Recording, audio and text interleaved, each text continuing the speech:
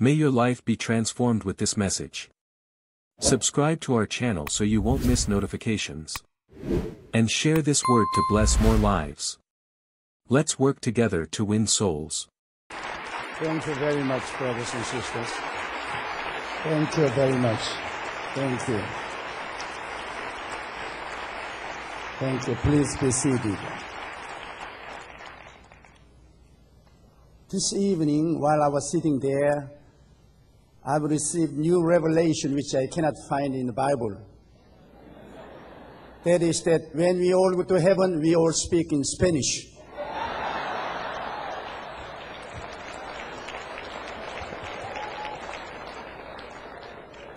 From now on, I should study Spanish very fervently. Well, I'm very privileged to be invited this evening here on this wonderful platform. And I really feel the presence of our Lord Jesus Christ. And He's going to perform wonderful miracles in our lives. Because I know that Jesus Christ has not come here for vacation. He came here to work. And He is the same yesterday, today, and forever. So now I will read a verse of scripture for you. Hebrews 11th chapter verse 1. Now faith is the substance of things hoped for, the evidence of things not seen. For by it the elders obtained a great testimony. Israelites had two different paradigms of life in Egypt and in the wilderness. The old paradigm of life in Egypt were completely human-centered life without God. They were living by human-centered life. And human sense knowledge life was prevalent. They were depending upon seeing, hearing, smelling, tasting, touching, and feeling. So they were completely dominated by the sense knowledge. And also they only trusted in human ability. Those were the components of their lives in Egypt. They were living by human power. But when they came out of Egypt, the new paradigm of life in the wilderness was starting. Because they were commanded to live by God-centered life instead of human-centered life. And also, they were commanded to live by the revelation knowledge, not by the sense knowledge. They were supposed to receive the revelation from the Lord, and by the word of God, they were commanded to live. And also, God commanded them to live by faith now. No more by human ingenuity, but God wanted them to live by faith. And because of that, naturally, there were great struggles between two paradigms of life. Because they were all trained in Egypt to live by human-centered life, to live by sense knowledge, and to trust in their human ingenuity. But now, they are out of Egypt, and they are commanded to live God-centered life, and by the revelation knowledge, and they were commanded only to live by faith. And that is the reason they were in great struggle in their life. When they all came to the Red Sea, they were struggling because there were no bridge to cross over the Red Sea. There were no ships to carry them beyond the Red Sea. And here, the Pharaoh was attacking them again with all of it was the only superpower under heaven in those days. So the superpower, the Egypt, was taking all the military forces to attack the Israelites again. And they were stranded in front of the Red Sea. According to their old paradigm of life, there was no solution for them. Human-centered life could not bring any solution. Sense knowledge was dooming them. There was no way to get out of the place when they think in sense knowledge. And also, in human ingenuity, they could not fight against Egypt because they were no military trained and equipped.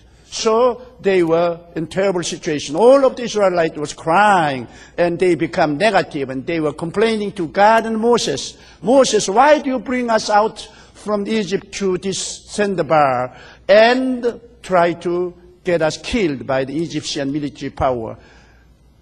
And they were at a loss what to do. Terrible situation. But Moses was calm in his heart, because Moses was not living by human strength. He was not living by the world principle. Moses was living by a new paradigm of life. He was God-centered. He was revelation motivated. He was living by faith, so he was trusting in God. And when the Pharaoh was nearing to Israelites, Moses received the revelation knowledge. God said, Moses, reach out your stick over the Red Sea and let the Red Sea divide it. That was revelation knowledge. There was no way to get out of the situation, but suddenly God's revelation knowledge come. And faith comes by hearing, hearing by the word of God. Moses believed, and he announced the word, and Israelites also believed, and God performed the miracle, and the water was divided, and they crossed over the Red Sea like walking on the dry land. And the struggle was calmed down. But again, when they were passing through the desert, the struggle came again. They were thirsty. They could not find any water for 3 days. And they were crying for the water. And finally they found a pool, but it was bitter, poisoned, and they could not drink. And they were desperate. And again, people were complaining and really crying to the Moses. Moses, give us water, give us water. And according to their Egyptian principle, their paradigm with which they lived in Egypt could not solve any problem because there was no water. The water was poisoned and very bitter. And by thinking the human-centered life, there was no solution. By the sense knowledge, they could not find any way out. And by trusting human ingenuity, they could not make the poisoned water into a good, sweet water. And the paradigm of Egypt failed completely. Then the new paradigm with which Moses was living intervened. Moses was living God-centered life. He was living by the revelation knowledge. And he was living by trusting in God. And he prayed and waited upon the Lord.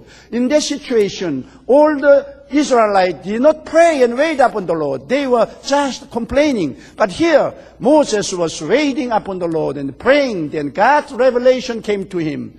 God asked him to break the branch of the tree and cast it into water. And when Moses did it, the water turned into sweet water, and all they drank, and they were satisfied. But still, they could not learn the lesson. When they ate all of the food they carried out, they complaining, Moses, how could we survive without food? Here now, we can't plant anything to gather any fruit. So we have no food, we are going to all starve to die. And again, they were living by standard of the Egyptian paradigm of life. Human-centered life could not bring any solution. Sense knowledge told them that they would die by starvation. And they could not trust their ingenuity because they had no skill to solve the problem. But here, the new paradigm intervened. And Moses came in and he prayed to the Lord. He was living God-centered life. He was living by the revelation knowledge. He was living by faith in God, and God intervened. And God opened the door of heaven, and every morning there were showers of the food on the ground, manna. And the food problem was solved by the miracles of God. And all the Israelites praised God, and they were happy. But still, there was struggle because they had not enough water while they were traveling. And it was so scorching heat, really made them thirsty. And they could not solve the problem wherever they went, but any places. Moses could bring the solution because he was not living by an Egyptian paradigm. He was living by godly paradigm. And when he prayed, God opened the rock and the water poured out of the rock. Miracle after miracle occurred. You know, the trouble is that Israelites were out of Egypt physically, but Egypt was in them in the wilderness. They could not get Egypt out of their lives, even though they were out of the Egypt physically and now traveling in wilderness. Because of the Egypt in them, the paradigm of life in Egypt was really squashing them, quench them, and they could not be liberated. Without being liberated from the Egypt, from their heart, they would never successfully travel through the wilderness, because God once called out them from Egypt. God was giving them new paradigm to live by. No more Egypt. New paradigm to live by God-centered life, by God's revelation knowledge, by the faith in God. They were supposed to live by the miracle. It took more than 40 years for them to learn new paradigm, but still they could not completely change. Many people say, why did they pass through the wilderness for 40 years? Because it will take only 10 days if they directly walk from Egypt to the Palestine. It took 40 years for them because they did not learn the new paradigm quickly. They did not learn how to live by faith. They will all try to live by their sense knowledge, by their seeing, hearing, feeling, tasting, and all of these things hinder them to come into the land of Canaan quickly. God tried to bring us to the abundant life quickly, but many people ask me question, Pastor, why should you pass through this dry land? Why should I pass through so many trials and difficulty? I tell them to educate you so that you may live by faith. I say that the quicker you learn the lesson, the faster you will enter into the land of Canaan. But sometimes people are learning very slow, passing through many trials and sufferings. Finally, they could get out of the Egyptian paradigm. We are the spiritual Israel that came out of the world into the kingdom of God. And we have the same trouble as the physical Israelite had in their lives. Because even though we are out of the world, but still we keep world inside of us, and we try to live by the world standard. That is our trouble always. We are really struggling. We have daily struggle because all the paradigm of life in the past life in the world challenges the new paradigm of life in kingdom of God. Always the devil comes and brings all the paradigm of life. Now see, this is impossibility. You are going to die by this sickness. Now you are going to fail this business because this is the bad season for the business. And you will be left alone because nobody is going to love you. And you will have no peace and joy in this life. Always they will try to bring the worldly paradigm of life and scare the people. But we are out of the world, so we should get the world out of our lives. We should bring the new paradigm of life. We are no more old person, because Bible says, whosoever be in Christ Jesus, he is a new creature. All things have passed away. Lo, all things have become new. We are not going to live by old Adamic life. We are new human beings. We are newly created according to the image of our Lord Jesus Christ. Our old person has been crucified together with Jesus, and buried together with Jesus, and resurrected together with Jesus Christ. And we are Jesus man and Jesus woman.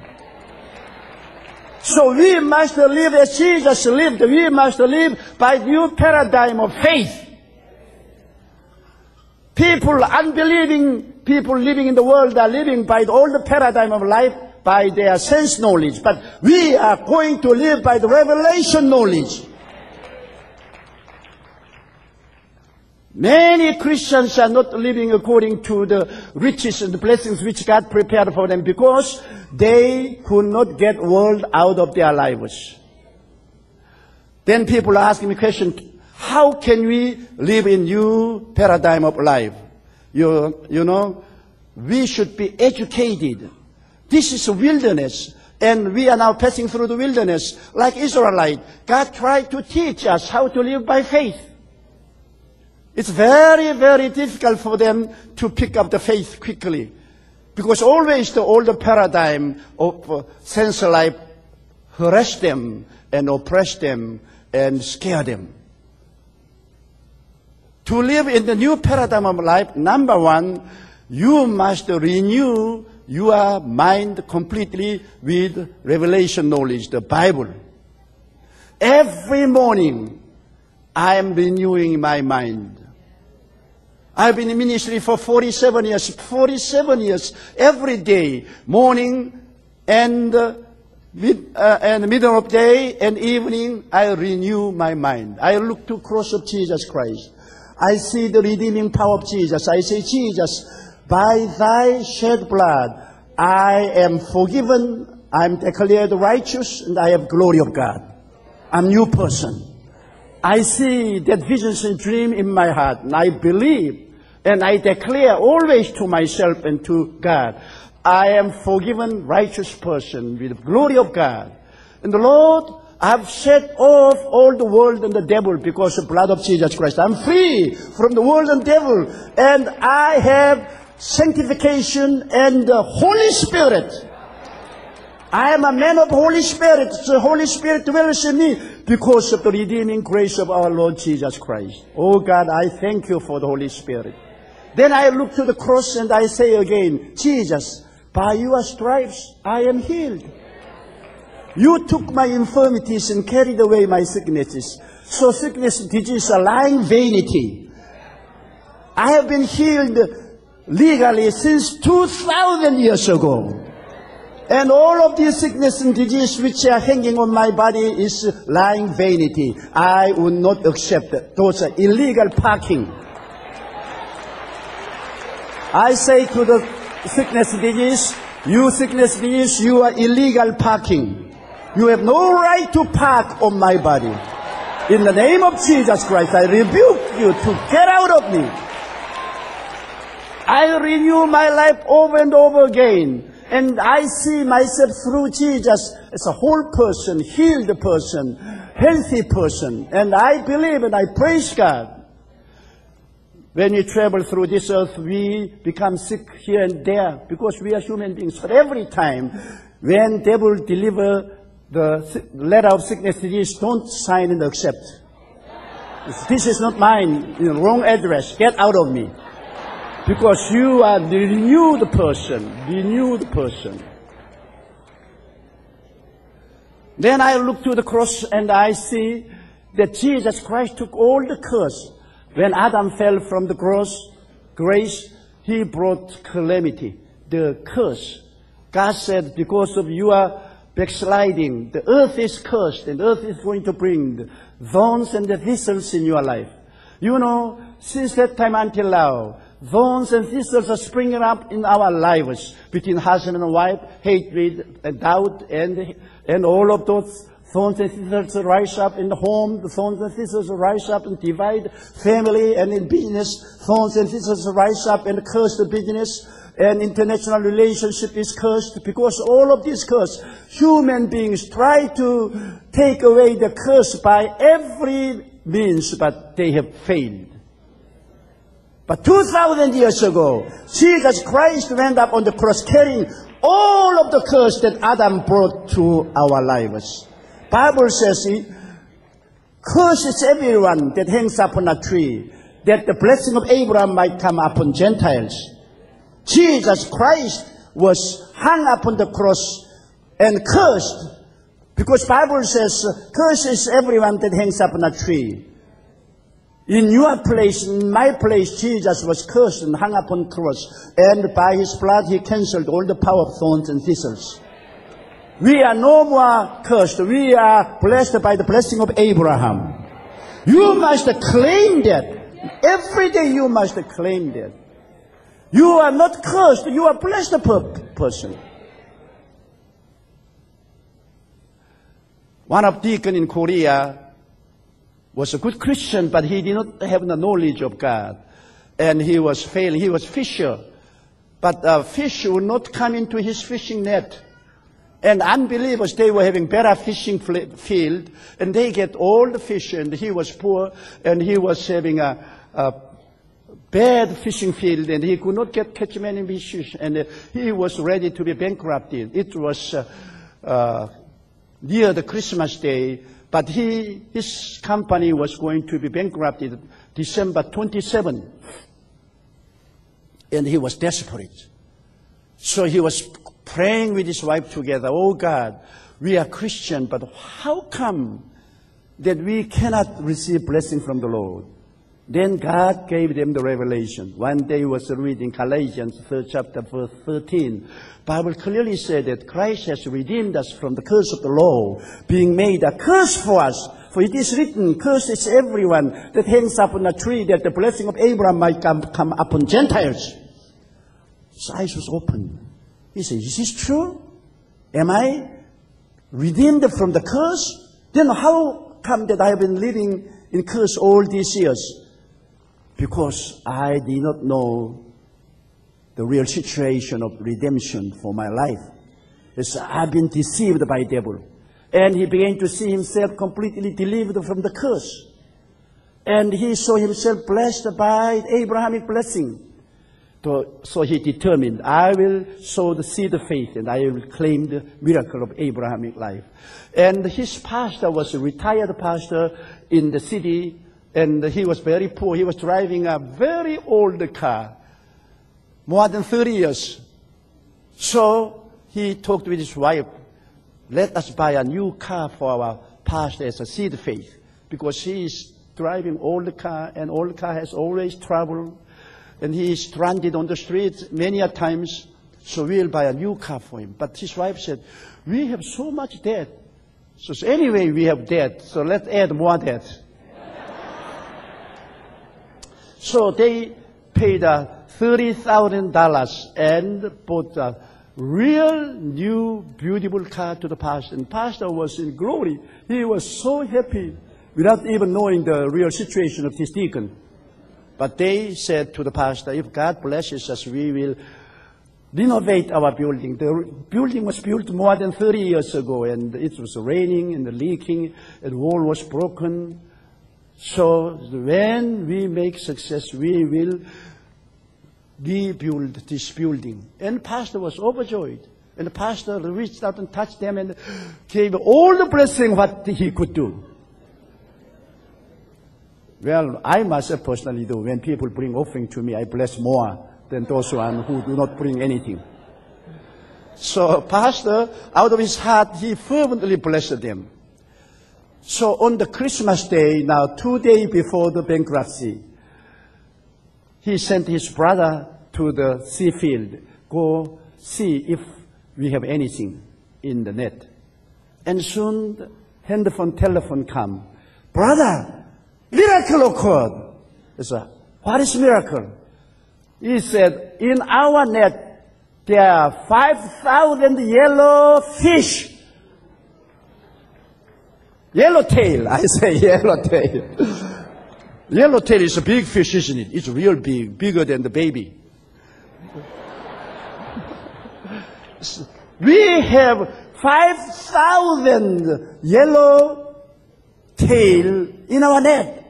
He asked, how about the northern net and the southern net which belong to others? Not one yellow tail is in their net. Not one. Only to our net, we have more than 5,000 yellow tail. And, yellowtail, they all come and pass the northern area and the southern area, and they come to the middle, lined up, and it took more than 10 hours for them to come into this net. Because the hole is very small to enter into net. So to enter there, the whole 5,000 yellow tail should stand in line, in queue, and they wait. One by one, go fast, go fast. Oh, fast. I come in for fast. That was the miracle of God. You know, those yellowtail would not wait too long. They are impatient. They won't stay in queue for such a long time. But for more than 10 hours, they were standing in the line and they waited for their chance to enter into the net.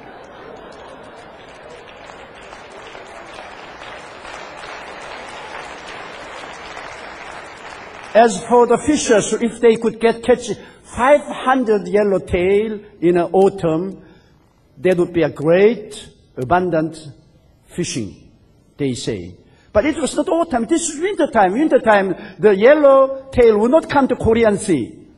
But 5,000 of them come and they hold that fish through the harbor and they received $50,000. So he paid up all of his debt, which cost $470,000. And out of the $500,000 which he gained from that sale of the fish.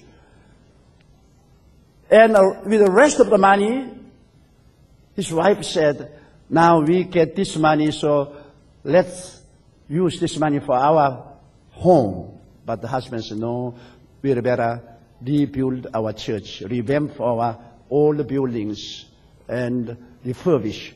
So they spent that money, and they had no money even after having such a big haul of the fish. But they were free from bankruptcy. They were free from the debt, and they were praising the God. Still, they were praising God, praising God. And after 1 month, when they went out to see if something was caught in the net, and there were big whale in the net. Big whale. That is very precious in Korea. Actually, it is prohibited to catch quail. So quail came into the small net, twisting his body, and he committed suicide inside of the net. The big whale was dead. And they were overjoyed. And they brought out the big whale and sold by $50,000. So that was a bonus from God to the Deacon Kim. He came to me smiling. He says, Pastor, before I got the knowledge of God's blessing, I toiled 365 days, but still I could not eke out an existence. But after knowing the truth, when I was set free from the curse, from the thorns and thistles in my mind, when my mind was filled with the glory of God and Abraham's blessing, then God intervened. In 1 day, God solved all the problem. He said, now, from now on, I'm going to work for the Lord 364 days, and then I work 1 day for my business, because God can solve all of my problem in 1 day.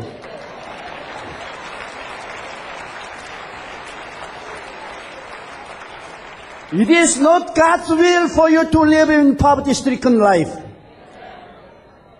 When God created heaven and earth, He said 6 times, it was good to see, it was good to see, it was good to see, it was good to see, it was good to see, it was good to see. It is not good to see the poor people. Poverty is not good to see, because God never created poverty in Garden of Eden. God is not specializing on poverty. God is specializing on abundance, because the Bible says, devil comes to rob you, kill you, and destroy you, but I come to give you life and life more than abundantly. God is a good God. God wants to give good things to your life. To do that, Christ was crucified on the cross. And He took your curse and my curse, your poverty and my poverty, and He declared the blessing of Abraham to us. Every day I'm looking to the cross and I'm renewing my mind. For 47 years, oh God, I have the Abrahamic blessings, and blessings following my life. When I go to the wilderness, wilderness will be blessed. When I come to home, home will be blessed. When I take a pastor, then my church will be blessed.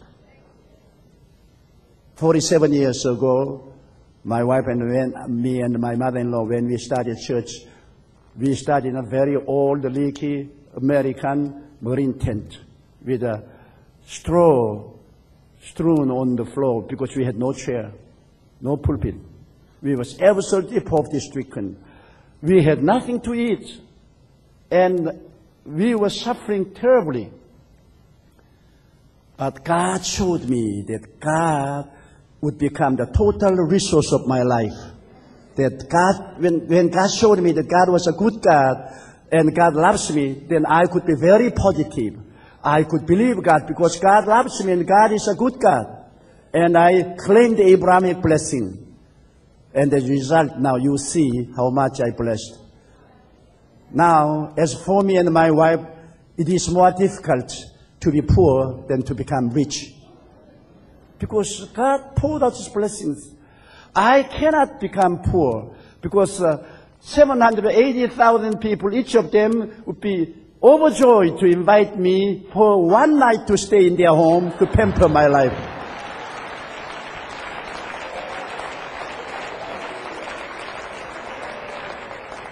See, so I have no chance to become poor. Whenever I look back, 47 years ago, I say, God, you really came into my life and you took away all the thorns and thistles. You have blessed me so tremendously. You are wonderful, God, and I praise you and I renew my mind again and again. Then I look to Jesus Christ on the cross, and I said, Jesus, you died with my death. You killed my death on the cross, buried, and you resurrected. So I'm sharing your resurrection together with you. So there will be no death at all for me, because even though I die, then the way through the death will be all lightened up by the light of the resurrection of Jesus Christ. There will be no darkness to our future, no dark death, all changed into the light of Jesus Christ.